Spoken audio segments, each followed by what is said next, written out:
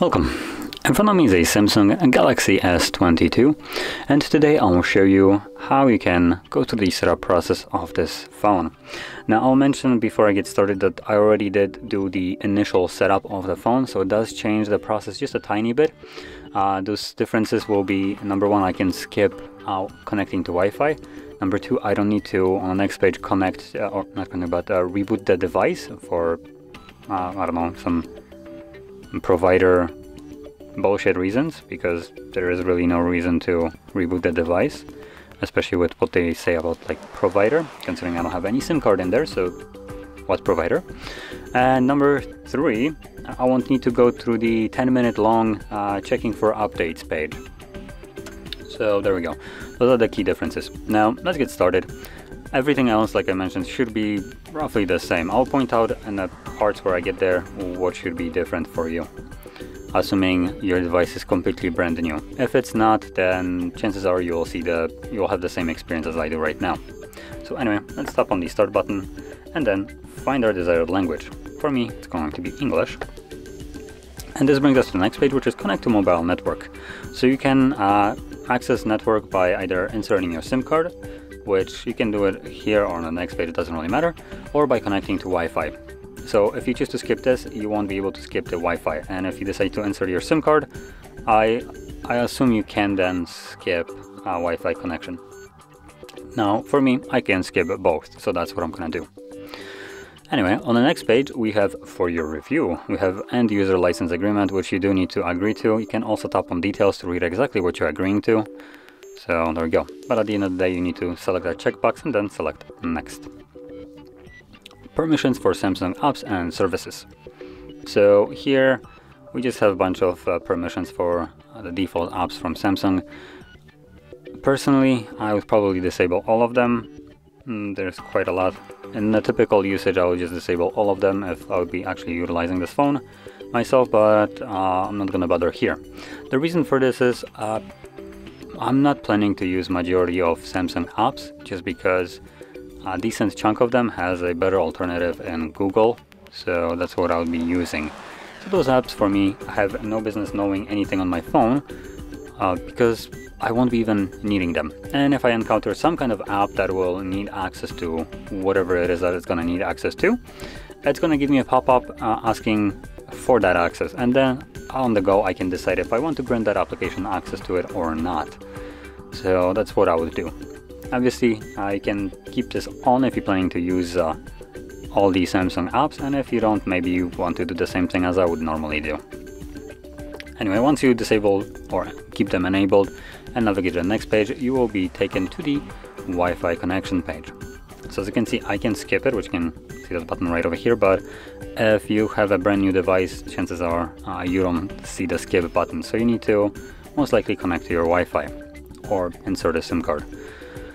I'll be skipping it just because it does save a little bit on time.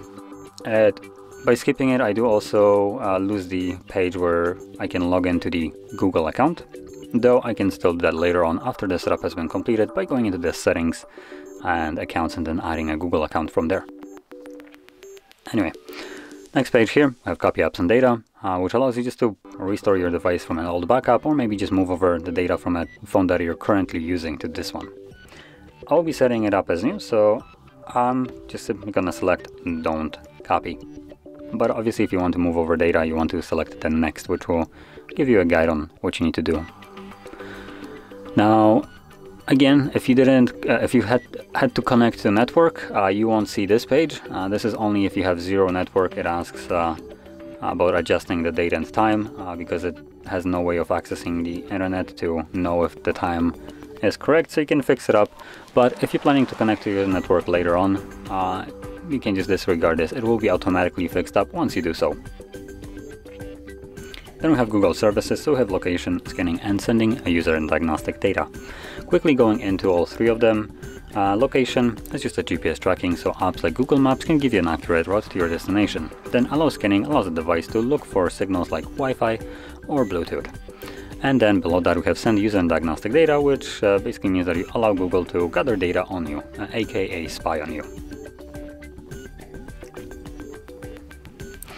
And this takes us to the next page, which is protect your phone. Now we have a couple of ways of protecting our phone, being fingerprint, face recognition, PIN pattern, or password. Now if you're planning to use either one of the two top ones, so fingerprint or face recognition, you will always be required to set up a physical way of unlocking the device, that be a pattern, PIN, or password. The reason for that is if something would happen to your fingerprint, or maybe your face, or just the sensors on here that are responsible for unlocking it, you still have some other way of accessing the device, be through PIN, pattern, or password. Now for this, I'll only set up a pattern right here. So let me draw the pattern. Next, repeat that pattern and confirm, and this will set it up.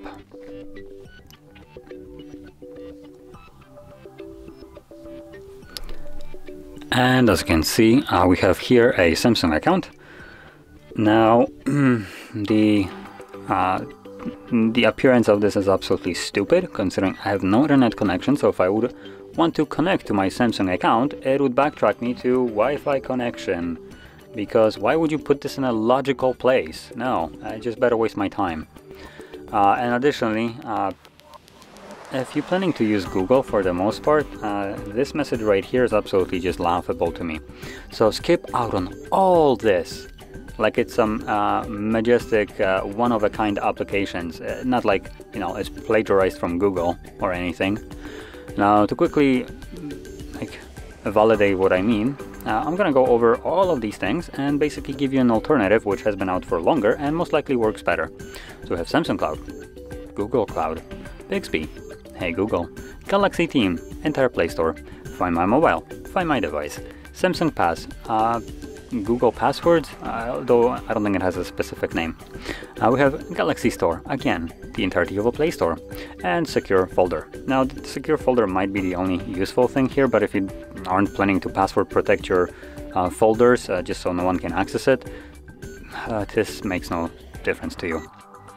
And additionally, I'll also mention that Galaxy Store will sometimes have apps that aren't accessible in the Play Store. As a example, right on top of my head, we have a couple Samsung developed apps that are used on Samsungs only. I don't recall what they're called, but they're just like some weird features, maybe beta features that you can just install on your device and utilize. And additionally, you have, for instance, standalone applications like Alliance Shield X, which, well, actually, that wouldn't be accurate because you can download Alliance Shield X on Play Store now anyways. So I guess that won't really count. So yeah, anyway, as you can see, majority of these features right here, if you can even call them features, are just completely useless to most of us. And if you aren't already deep in the Samsung ecosystem, with like cloud backing up to their servers and utilizing their whatever they have, honestly, there's no reason to do this because majority of the Android devices run on Android, meaning Google. So for you to get stuck in this kind of ecosystem by just choosing to do so is not very logical if you're planning to later on change your phone to maybe some other brand. So I'll be skipping this now and basically every time I can. And anyway, as you can see, this finishes up the setup. So let's select finish right here and we should be presented with our home screen now. And there it is. So if you found this very helpful, don't forget to hit like, subscribe, and thanks for watching.